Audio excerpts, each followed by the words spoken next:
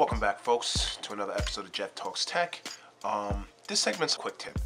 So for those of you that were having problems updating your Nexus 7, many of you guys know there was a 4.2.2 jellybean update that recently came out, and a lot of people weren't getting that pushed over the air. So I'm just going to show you guys a quick little tip of how to automatically trigger an update so that you can find it a little bit quicker without having to manually download it or do anything else on your device. So first step, power on.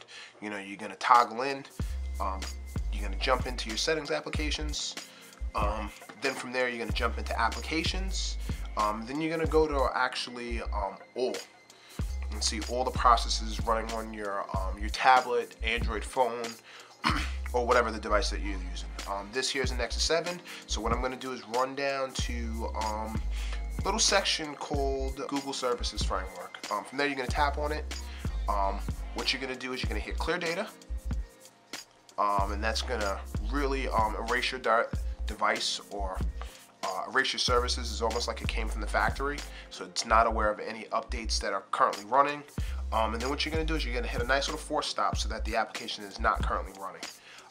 From there, what you're going to do is you're going to back out of this guy, back out again, and then you're going to go down to About Tablet, down to at the very top, System Updates. From there, you're going to see that your system, it says that your system's up to date, but then it's going to say last check for update. It's going to give you a really wacky date, so that's how you know everything is cleared. This says 12/31/1969. From there, you're going to just hit check now. Hit check now multiple times.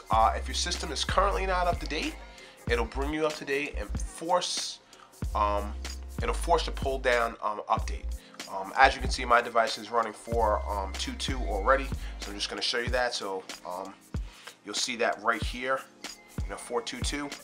That's exactly what I did to get it up to date and current. But that's a nice little quick tip in order to get your Android tablet, phone up to date. Hope you guys enjoyed this quick tip, and be on the lookout for new and exciting videos coming soon. Thanks and enjoy. Bye.